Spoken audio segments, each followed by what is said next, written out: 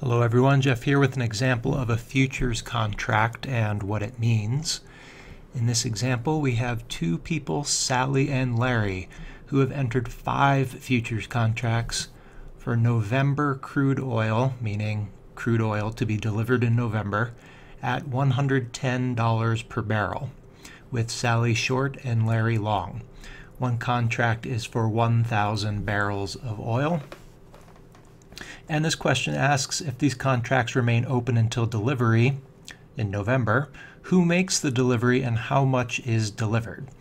All right, so the key here is to look at who is short and who is long and remember what those terms mean as far as future contracts are concerned.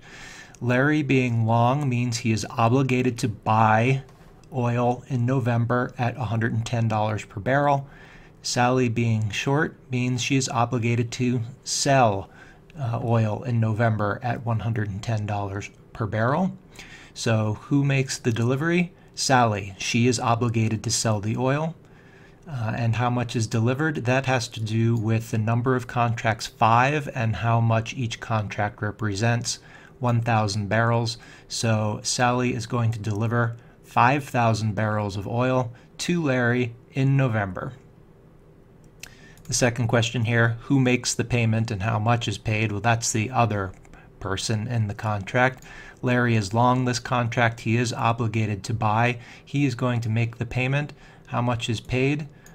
The agreed upon price, $110 per barrel, times 5 contracts, times 1,000 barrels. So we, in this earlier question, we determined that it was 5,000 barrels we're talking about total. So if you need the total amount paid, it would be 5,000 times 110, which is going to be $550,000. Keep in mind that in the real world, so to speak, futures contracts do not very often come to the point where delivery of the product is actually made. So, for example, Sally and Larry might, in the meantime, close out their positions by taking the opposite position.